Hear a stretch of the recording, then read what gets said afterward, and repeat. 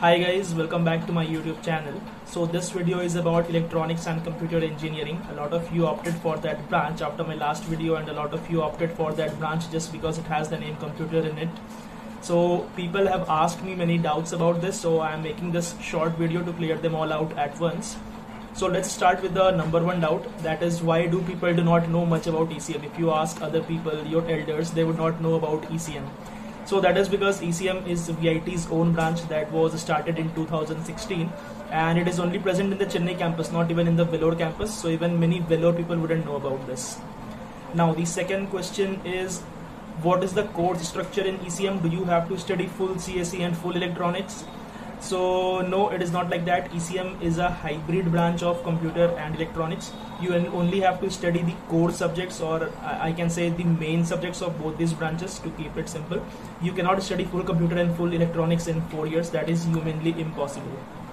Now the next question is, are ECM people allowed in all the companies where CSE and IT people are allowed? So I will give you a rough number. For every 10 companies where CSE or IT or specializations would be allowed, ECM will be allowed in 7 or 8 of those.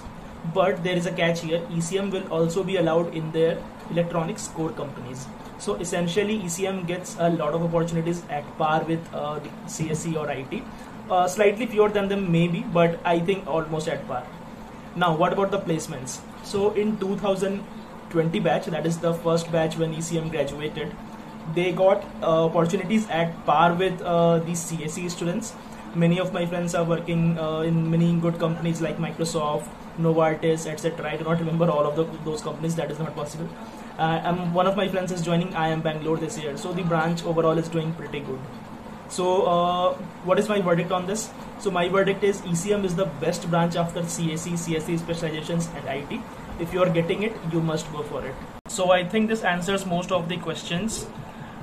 Do watch my other videos for other queries regarding VIT, placements, hostels and anything related to that. You can also join me on Telegram because I cannot talk about everything on YouTube, so you will find many answers on Telegram as well.